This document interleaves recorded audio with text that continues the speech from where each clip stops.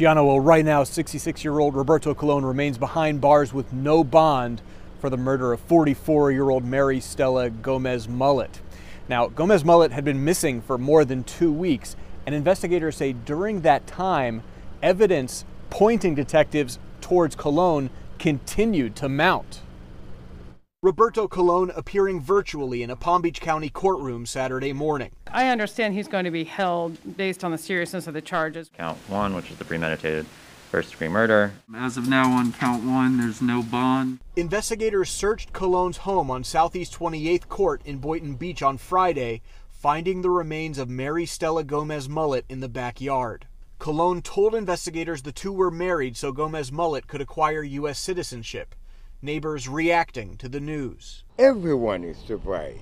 It's something we not expect to happen in this neighborhood because this spot in Boynton Beach is very quiet. Ducel Saeed says he's known Colon for 3 or 4 years. He's kind of quiet, but I really don't know who he was. Over the years, sometimes he passed when here with his dog. Sometimes he say hi to people. Gomez Mullet went missing over 2 weeks ago. A few days later, a bloody purse believed to be Gomez Mullet's was found near Colon's home. Investigators also learned a friend of the missing woman heard her yelling on the phone, "No, no, no, Roberto," the day she went missing.